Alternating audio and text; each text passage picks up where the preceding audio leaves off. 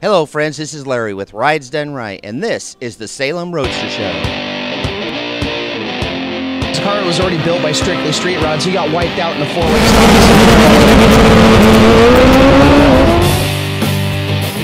You have the most talented guy in there, but if he's not driving with the rest of the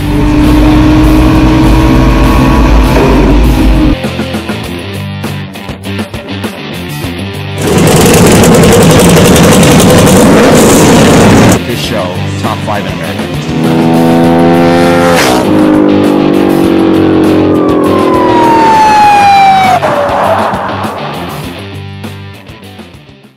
Hello friends, this is Larry with Rides Done Right. I'm at the Salem Roadster Show and I'm with Rick. Rick, it's nice to meet you.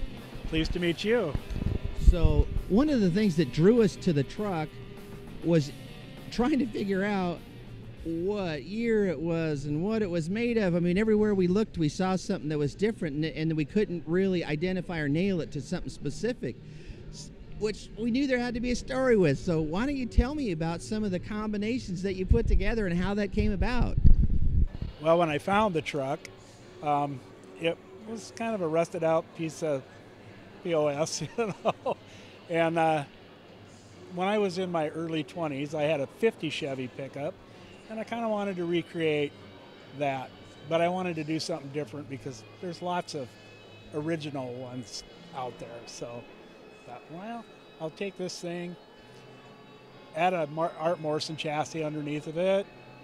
Maybe a Good start. Yeah, later model stepside chassis or a box, and you know, and then maybe chop the top, suicide the doors, add some of my own. I like to work with stainless steel, so I fabricated a custom grill for it and stainless steel front bumper. And Well, that opens the door to a lot of stuff, because the reality was most of the time we talk here, there's a builder involved, and it's like, who was the builder? In your case, the builder was you. Yes, that's fact. Yeah. So you did a lot of this out of, and was this out of the love of building and just having the craft, so you knew that? Well, I've been a fabricator all my life, heavy equipment mostly. But when I retired, I'd been into cars all my life. So I decided I have 3 other cars, and that I wanted to build another truck. So my wife has put up with me building these other 3 cars. I dragged this thing home, and she goes, "What are you going to do with that POS?" You know? I said, "Well, just wait and see." Because I had the picture in my mind what it was going to be when it was finished. So I've kind of noticed that a lot. That's a kind of a common thing there. The guy, when it comes to these building of the cars and things, have the imagination. And I'm not saying it's a male-female thing, but it is pretty common for the wife to go, "What is that?" Well, in the case of my wife, she's the one that's paying all the bills. Of course, you know, we both made the money, but right. but halfway through the project, she thought, well, maybe this thing is going to be something, you know? Well, going back to the bed, so when you're saying that it was like a rust bucket, it probably had major problems or didn't even have a bed or something. It was just a cab and a rusted old chassis. Front fenders were all beat up, and so basically all I used was the cab, and there wasn't much left of it after I had the sandblasting done.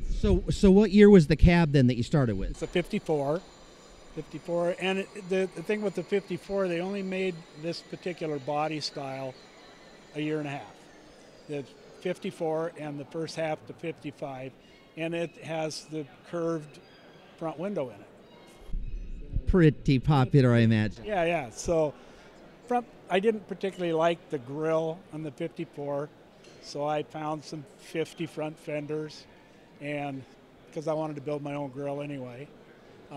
I built the grill on all of my cars, and you know, just add in some Kenworth truck headlights and stuff like that, just to kind of make it my own and make it completely different. We were all over that, trying to figure out, because the headlights, it was like, man, I don't know, I can't think of where that came from. All over there. So it was a Kenworth truck. Kenworth truck, yeah. And I was looking around trying to find a dual. I wanted to put dual vertical headlights in it. And so I'm looking around, and turns out my neighbor had a Kenworth dump truck.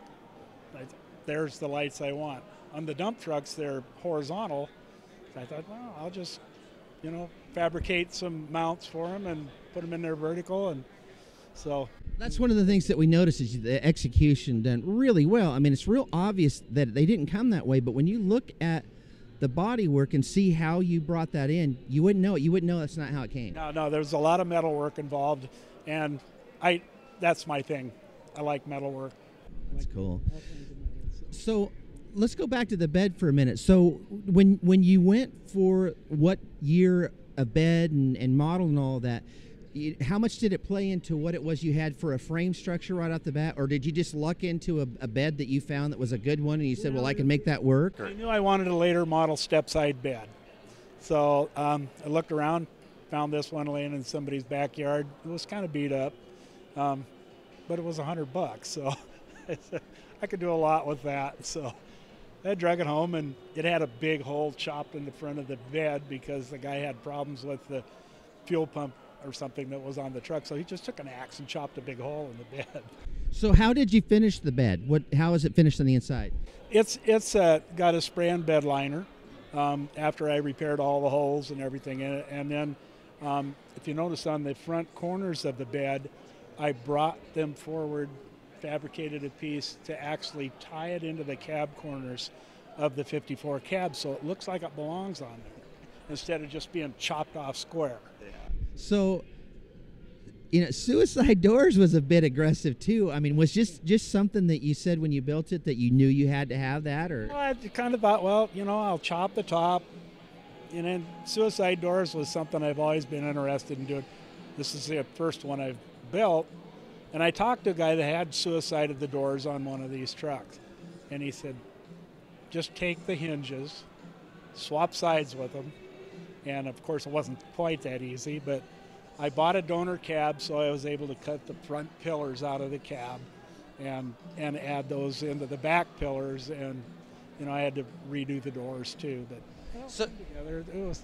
Usually one of the limitations with suicide doors are just things that are hard to factor in is that the swing out on them, when they swing in, backwards like that, they usually right off the bat tend to want to take and go right into the body with the doors. So what did you do about that? Well, that was an issue, and I had to open up the door gap on the rear of the doors a little bit, and it took a lot of tweaking to just get that to work. And when we finally got down to painting the body, I said, we're not going to add too much Bond or anything in this.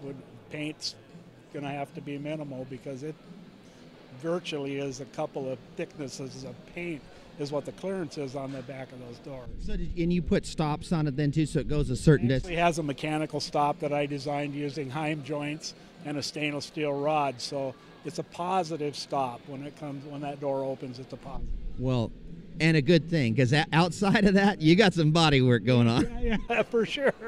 Yeah.